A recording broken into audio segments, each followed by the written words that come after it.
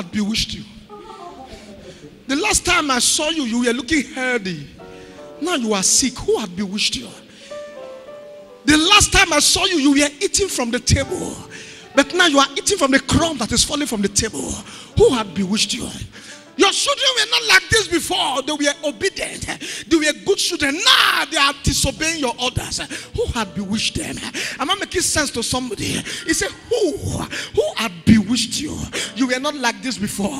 You used to drink wine, but now you don't have money to buy zobo. Who had bewitched you? The last time they saw you, you were eating corned beef. You were eating sardine. But this time they met you breaking candy. Who had bewitched you? The last time they visited you, you were with a good jeep.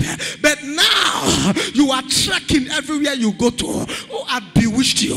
There is a person that I need to attack, and that person is the person that is fighting you.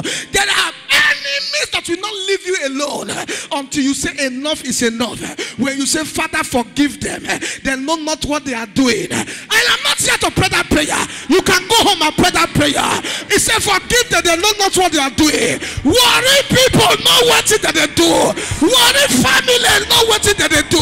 Nigerian people know what it that they do.